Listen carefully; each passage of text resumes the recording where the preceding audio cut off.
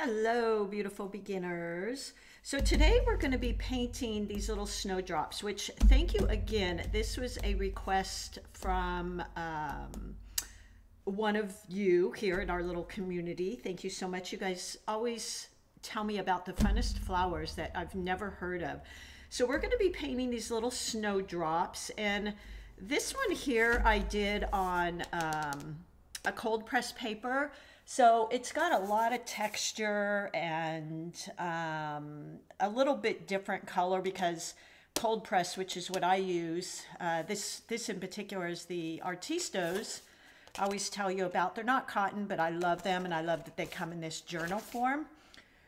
But cold press is going to absorb the water a lot more, and they say that the colors get kind of absorbed into the thicker paper, and it isn't as bright. I haven't really noticed that. Here's an example on cold pressed paper.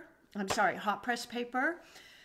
I don't see a huge difference, but supposedly, you know, I think it's all preference, what you like, and I've just always used cold pressed paper. So this is what we're going to be painting, and I'm going to be using these Paul Rubens, and I wanted to show you this because I wish I would have known this before I opened these up. As you know, I just love their packaging. So fun, right? They could have just thrown this in a box. So here we go. Last night, the way these come is they actually come, this is a set of 24, and they actually come all wrapped. This is where I made the mistake. So I'm going to give you this tip in case you ever order these. Make sure that you take the name of the paint off of the wrapper and write it down, because they give you this little insert, and I always paint my swatches so I can see what the colors look like, but everything's in Chinese. So now I know a little bit what these colors are called because they're colors I use all the time, but I don't know absolutely for sure. So just make sure when you unwrap each of these individual pans that you note the color on the wrapper, and I threw them away. So again, I kind of know what the colors are just because I've painted for so long, but if you want to know the specific colors, make sure you write those down. So I took the paper off. I've got them all in here. This is the pan set. I'm dying to see their metallics, by the way, or their iridescence. Not sure which they refer to them. And then I just put all of these on this paper so I could kind of see what I'm getting at as far as the colors. So we're going to be painting these snowdrops with these today. And they also sent me, they sent me those paints, and I'm not affiliated with them, you guys, which says even more to me about them as a company. They just saw that I was, you know, using a lot of their paints, and they sent me a really nice gift. So this is they sent me hot press paper, if I can get it out of here. There we go. And of course, it's wrapped really nice, and that's what I'm going to be using today. Now, I will forewarn you, I do not paint on hot pressed paper because it's a little too smooth for me. I like cold press. I like that texture. It's just what I've used for years, so that's what I use. But I'm going to give this a try. I'll tell you a couple things between hot press and cold press. So cold press obviously has more texture. It's more absorbent. I think it works better for glazing and things because I find on hot press the paper is smoother. You can't really feel it. It's pressed with a hot press, just like ironing, so it's very smooth. It's great for details. If you like using pen and ink for fine details, you will love this. It's great for portraits, I would think. It gives you really crisp lines because when you use texture, things are going to get inside of the little toothy fibers. So you're not going to get as crisp a lines, but I like that. I also like the texture for landscapes, which I do a lot of. But today we're going to be playing with the hot press because that's what they sent me. I also feel like the hot press is a little bit less forgiving of some mistakes. The paint does sit, by the way, on the edge of the paper a little bit longer. Let me find a brush here. Let's see. I think actually I had this little Meeden brush here. I think I'm going to use that one. And Meeden, by the way, really crazy. I love the brushes, and they're just aesthetically pretty, but they don't give you the name. I mean, the number of the brush size, which is kind of strange. I've never seen that before. You can also use your Degatos if you have that set. Those are great too. Oh, and look at the cute little brush holder I've got here. I thought that was kind of cute. All right, so let's get going. Let me show you how I'm going to draw these. If you've never seen these cute little snowdrops, I've never seen them in person, but they're really fun to paint. The way I'm going to approach these as far as drawing them is kind of like my typical guideline. So they seem to kind of hang down like this type of thing. So I'm going to make the stems that way. And then for the bud, the flower, I'm going to, this is the center where the leaves will be coming out. Hopefully you can see that. It's not too small. Let me make that a bit bigger. So we've got this stem coming out. I'm going to make, just like when I draw the center of a flower, and then I'm going to have my guidelines. So I'm going to have petals coming out here, here, and here. And now I'll just draw those in like so. But I'm basically going to be doing this with a brush, so I'm not going to necessarily be drawing those. So let's get started. Here's my hot press. I was trying to think of the best way to approach these. You could do this a few different ways. You could, because these snowdrops look very light, they're almost white, it looks like most of them. But what I enjoy doing is kind of putting a little bit of gray and green, which I saw in a lot of the photos. I already did this little sketch so I could kind of see my placement as far as composition, and it'll be that V shape that I like. And then what I'm going to do is just wet my brush, tap it off on my paper towel, and I'm going to do this two ways. I'm going to first do a couple, let's just start with some water. So you may not be able to see this on camera, but I'm going to point, press, and pick up. Point, press, pick up, and a center leaf. Now, I know you can't see that. You can maybe see a little bit of green there. And then what I'm going to do is just with a damp brush, not wet. And I'm going to go in with a tiny bit of black, very watered down, so I get more like a gray. And then I've got my green here. Wash and rinse my brush. I've got my green here. Very light value, just meaning I have a lot less paint, like maybe 90% water, 10% paint. And I'm just going to go in and lay down a little bit in my petal here. Now, while that's wet, and this is the other thing I've noticed about hot press, that paint is going to sit on the surface a lot longer. So for me, that's just something I have to kind of get used to. Hot press, because it's got that toothy, thick consistency, it tends to soak up the water, I think, quicker. I'm going to pick up just the tiniest bit, very light watered down version of that black, and go in and lay some of that down. And now again, this is staying wet a long time. I'm now going to go in and pick up a darker value of my green. So let's just grab their green here. Oops. There we go. Might add, that's fine, I guess. I'm going to water that down a little bit. And then I'm going to go in and create the little, really wish it was a deeper. I like olive green, so I just added a little bit of brown to that. And I'm going to go in, and I've just added the little top to it. Now I'm going to take my brush, very much just using the point, light pressure. Oh, I moved my paper. No worries, I don't stress too much about these. So there you go. Now, in a lot of times what I find with white flowers, they will have some blue in them. So I added just the tiniest bit of blue.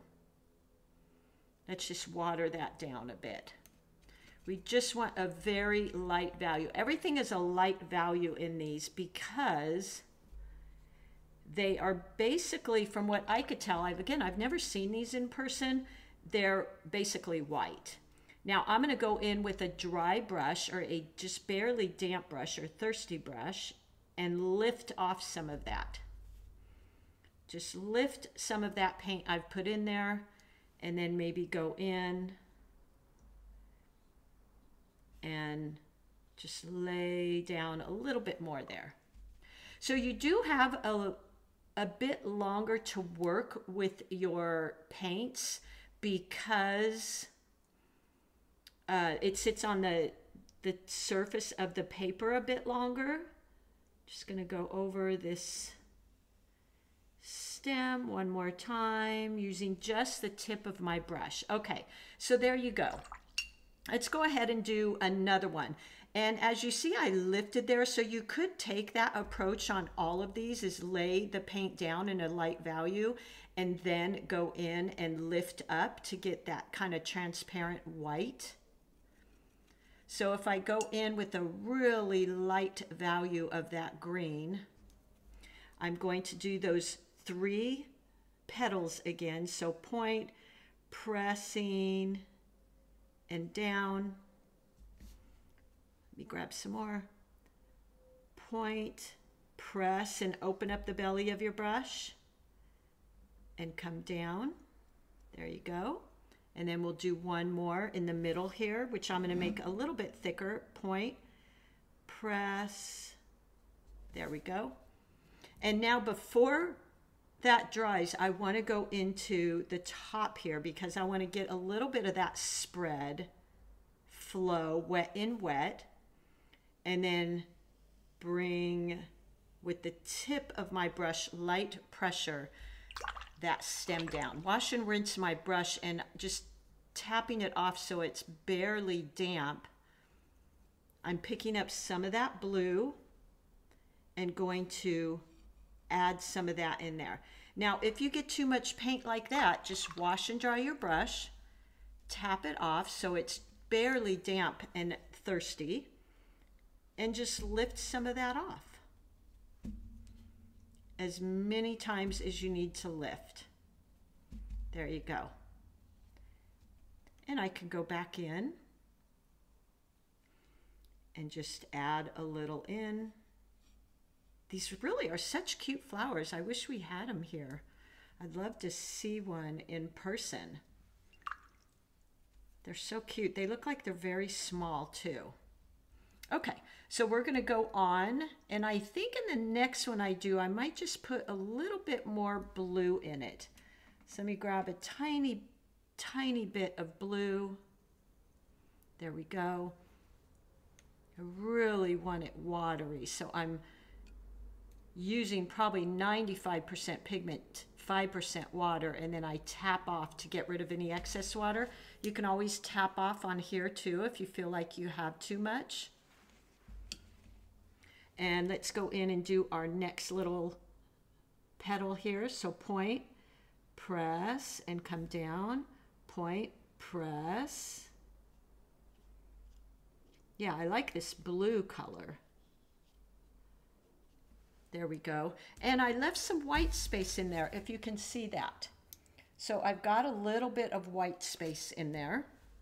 And now wash, rinse my brush, and before it's dry, I'll pick up some of that dark green, and this is where you want to make sure that you're getting rid of any excess, because if you go into this with too much water, it's just going to create a huge glob and a mess. So I actually even had quite a bit on there, more than I intended, and then come down. But I'm going to leave that. I can always lift a little bit out if I really don't like it. I can just take my brush and lift some of that out. Now this is where I'm used to painting on that cold pressed paper, so I don't get as much water as I do when I'm using this paper. I'm gonna go in and just darken that a bit. So that's kind of a learning curve for me. There you go. Let's go ahead and do our other two little petals here. So I'll pick up a very light wash, point, press, maybe a little bit more. Point, press. I really would like to get some more blue in here.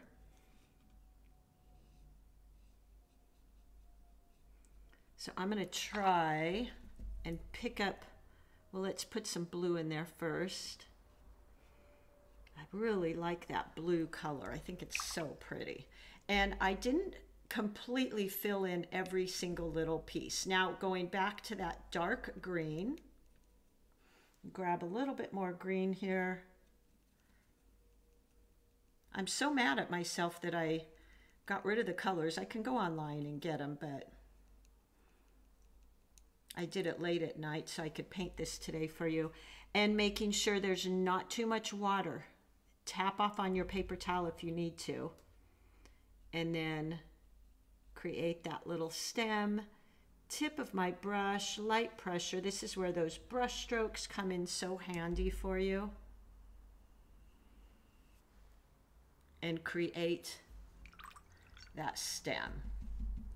Now again, if you want these lighter, you can go in like I did here and you can lighten up these areas. Just lift out. Especially on hot press paper, you have a lot more time to move and play with the paints. So I'm going to pick up a little bit more blue and we'll do one right here. Now that has a lot of water, but again, this is just me getting used to playing with hot press. The water I'm used to just soaking into my paper normally. And let's do one here, point, press, and come down.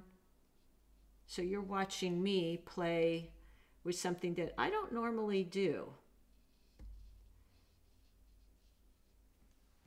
I don't normally, as I said, play with hot press. So I'm going to go back in with a clean, thirsty brush and just pick some of that up. Pick some of that up. There we go. And go into the top. I'm going to play with this definitely some more and try and get used to using this hot press paper. I think it'd be really great with pen and ink. Doing some tutorials on those would be really fun. And there we go. Now let's go into, let's see, let's create some, ooh, love their green. Now that looks like a tree green to me. Again, I'm going to have to go pull up their color chart and give actual names to these colors. These are my favorite too. I love those. This looks to me almost like a dark hooker's green. And let's create some long, now I saw different leaves for these and when I Googled this. But I'm going to create the type of leaves that I like and I love. I'm going to add a little bit darker green. I love long flowy leaves, so that's kind of what I'm going to do. And I'm using a mid value. So if you've been watching me, I always ask you, you know, do a color chart before you start and using like the really darkest value of your color and then adding in some water, just a wet brush, and pull it out so you can see your dark, mid, and lightest value, and make sure you use that in your painting. So right now I want to go in with kind of that mid value. So let me create that again here. There we go. And I'm also going to get together a puddle of the darker green because I want to use the darker green in there too. And I'm going to add a tiny bit of brown to that just to get it more like an olive green. And then I've got that tree green. So wash, rinse my brush, tap it off, pick up some of that green, and let's go in with these long flowy leaves. So point, press, and point. And then I might go in with some of the dark, point, press, release, pick up. Go over that one more time. There we go. And let me get a little bit more of that green. Let's do another leaf over here. And you know, find what, if you prefer to go from top to bottom or bottom to top.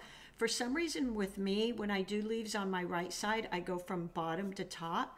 And when I do them on the other side, I tend to go from top to bottom. I don't know why that is, but that's kind of what I do. So point, press, and then start lifting up just like that. I'm going to go in with some of that, more of that paint, and then I'll go in with some of the dark because I love how watercolors can blend like that. So go in, pick up that lighter green, point, press, point, press, vary your leaves. So make a lot of different sizes, shapes, values. Let's go in maybe and do a really light value. Point, press. So that leaf is going to look like it's more in the background because it's lighter. And then we'll do some really dark ones. Point, press. Now again, you guys, I haven't seen these in person, so I'm kind of giving them my own twist. I'm also looking at some Google images. They're so cute. I wish we got some of these flowers. You guys send me the cutest flowers. What was the one yesterday was a hellebore. That was fun. And let's see, let's go in here, point, press. I think I want to make that one a lot darker so it really pops out in front. So I'm going to use a lot more pigment, meaning probably 70% pigment, 30% water. And let's just get that nice and dark and watch this how it pops out. Point, pressing, opening up the belly. There we go. So pretty. These are just the cutest little flowers. And then the other thing I think I will do is maybe just go in. Let me grab a little bit. Oops, I just stuck my finger in my paint. Ooh, that was a pretty color. It's kind of a deep brown. Looks like a Van Dyke brown. Again, I don't know the exact color because I threw away those little paints. Let me grab some of this blue. Oh my gosh, I did it again.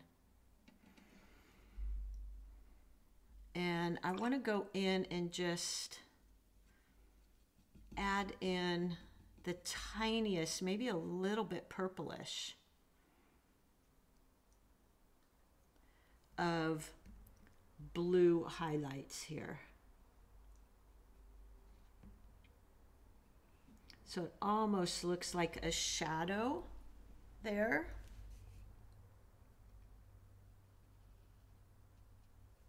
I think that's kind of pretty.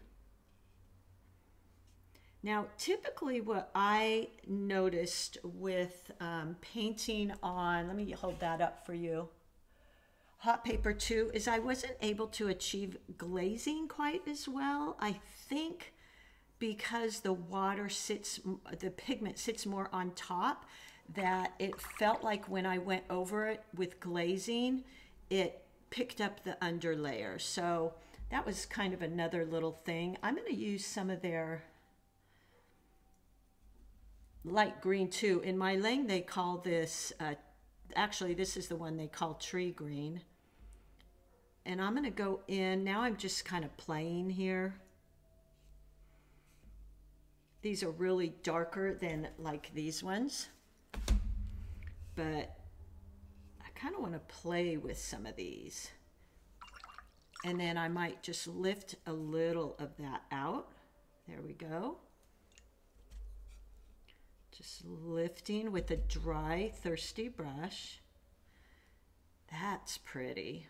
I really do like the hot paper. I guess I need to kind of play with that a little bit more. Let's go in and maybe create some highlights with that bright green. That's kind of pretty. And then I want another really deep dark leaf. Pick up some of that brown.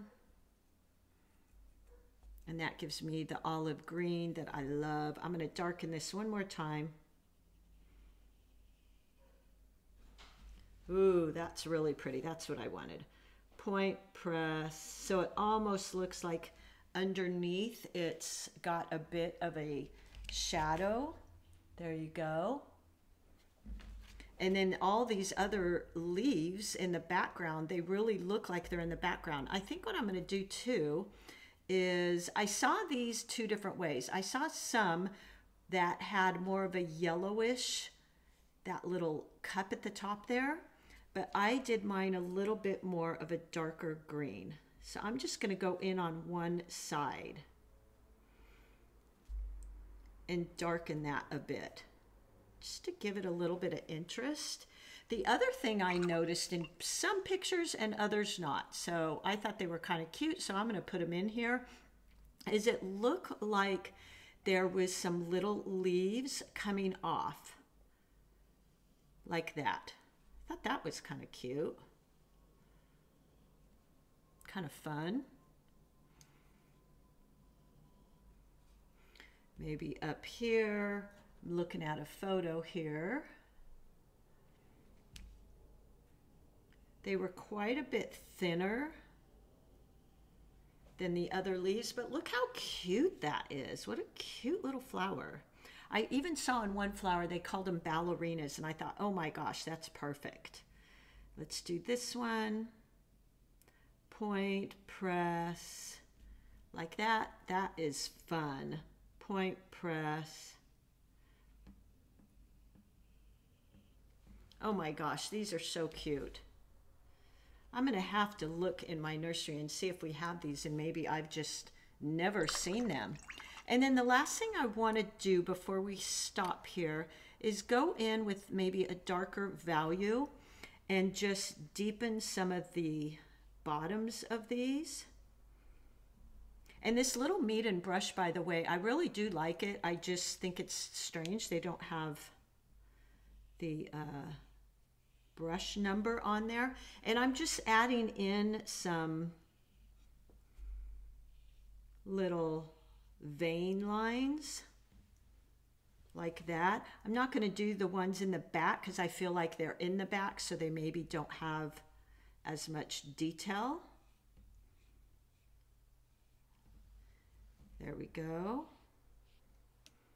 Darken that up a bit.